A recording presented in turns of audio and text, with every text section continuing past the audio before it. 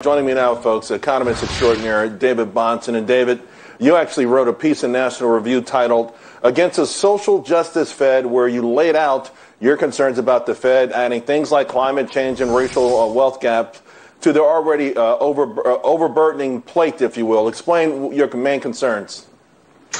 Well, there's two things that I kind of talk about. I think first and foremost is just the dual mandate of the Fed. It's a pretty ambitious mandate.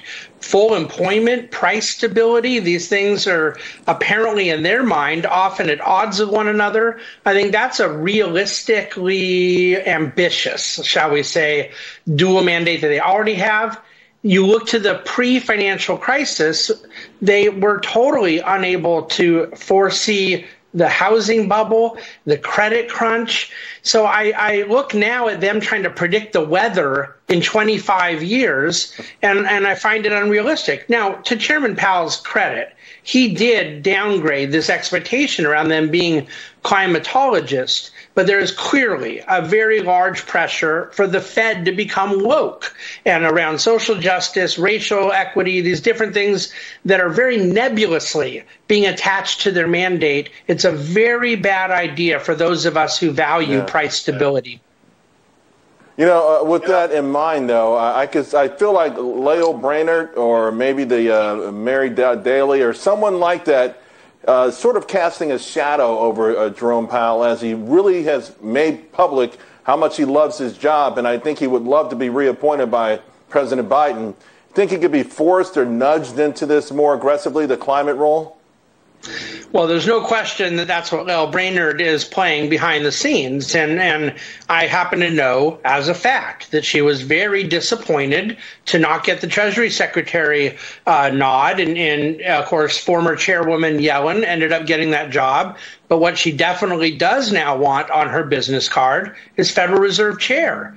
And in normal circumstances, she might be a good candidate. I happen to not have the same monetary philosophy she does, but she's a pedigreed, capable person. However, what you're dealing with here is them using the political and the social and these other categories for her to try to nudge ahead, because really Chairman Powell would not be considered for removal apart from her kind of playing some of this hardball. I think it's very political, and the woke card is the one to play these days. I need your expertise. Tell us what's going on. The 10-year yield is coming down. By now, it was supposed to be at 2.5%. According to almost every guest I had 2 or 3 months ago, the 2 years coming up like gangbusters. What's the message there? Well, you are always so nice to me when I'm on air, so I hate to have to ask you to be nice to me again, but you did have one guest a couple months ago that most certainly said the 10-year is not going to 2.5 because I don't buy the inflation story. And the reason I don't buy it is a bad reason. It's because I think the government has gotten in the way of growth. You should have a 2.5% 10-year. You should have a 4% 10-year because people need a higher return hurdle for the future because other projects are expected to make so much money. This idea that low rates forever is a good thing is not true. The reason we have it is because people don't expect growth in the future because of excessive government debt. And so what you've seen the last couple of days is humiliating to the inflationistas. Commodity prices get hammered, and the yield curve dramatically flattens in response to the Fed supposedly learning the inflation story. At the end of the day, we're dealing with post-crisis type economics right now. Right. David, I got to squeeze it in, but please, I got 30 seconds. But you were the first person to say buy oil because of President Biden and his restrictive policies. Now I'm reading where a lot of people are saying $100 a barrel because they can't get long-term financing. It's politically impossible. Wall Street won't touch it. I mean, if that's true, what would it mean for the oil patch and these oil stocks?